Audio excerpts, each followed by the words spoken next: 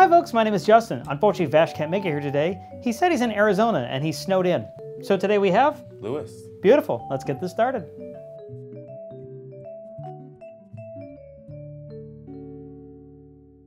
So today we're going to talk about Fences, starring Denzel Washington and Viola Davis. The movie is based on a play by August Wilson, and it has to do with a black family in, what, the 40s, 50s? Yeah, he does plays about decades of different African-American life. So this is his 50s play. I don't think I knew that. I put on my glasses today because we're having serious, we might have some serious, some film talk while this is my happening. other appearances have been a little bit light. So did you enjoy the movie?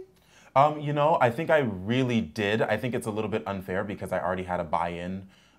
You already liked the story? Well, I already was familiar with the work. I think it's difficult, though. If I had not been familiar, I don't know if I would have had a way in. Viola Davis is so fantastic in this movie. I tell you, that Viola Davis, she can ugly cry with the best of them. There's a ugly passion cries inside of her like, that is.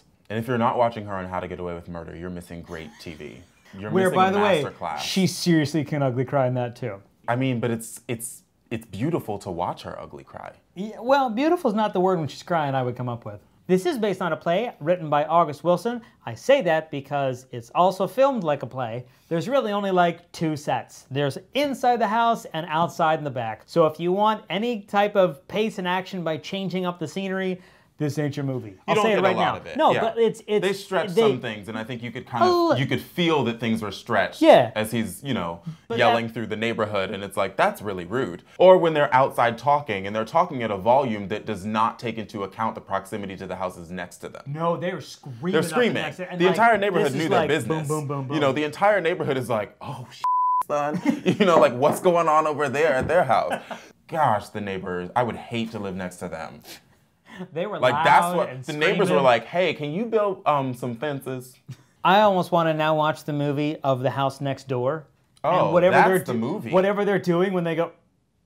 Like, can you hear what? I think that would be. That's the movie. That's what we need to make. Really, we need to absolutely shoot. I don't know if you can be in it though.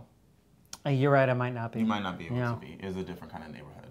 They wouldn't let me in that neighborhood. I mean, they would just watch you very closely, kind of like how when I go into the store. It's just like, what are you doing? Denzel Washington does a great job in this. My father has this thing when he sees art where he says, you know, if I didn't like you, that means you made me not like you, which means that you did a good job. Yeah, good job of making me not like you. Two-handed, I mean, acting and directing. And Viola Davis, he directed this too. He did. I don't think I ever direct myself. Like, I would probably watch it and go, I don't know, what does everybody else think? Funny enough, of all the things that happened, something that surprised me the most, made me go, oh, you're right, is when she had to make biscuits from scratch. You didn't... Like, that forgot in my brain that... biscuits were made from scratch? That ever happened anymore, as opposed to... Your mother never made biscuits from scratch? I don't think so. I don't... Mom, I'm sorry, but I'm pretty sure I don't think... I think it was a lot of Pillsbury...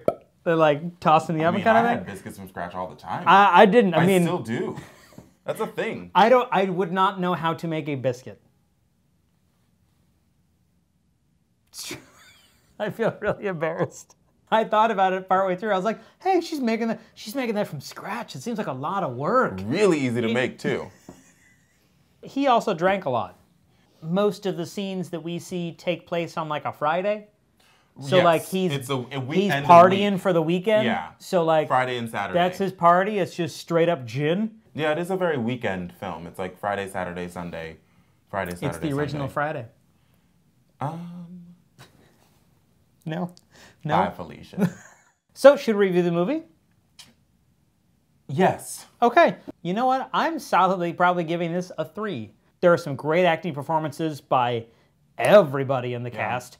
It is a neat, as you said, slice of life piece, which is cool to see and see kind of what life was like at that time, but it doesn't need a big screen. I think I'm going to agree with that, but I'm going to selfishly give it a 5. But I think it's great to see this on film. I think selfishly I would love to see this film get great numbers, just so that we can have more opportunities to do more things that are also more current, which I think is important. Thank you everybody for watching the show. Feel free to subscribe to the page, clicking on the logo, and then what was on last week, and then the last time Lou was on.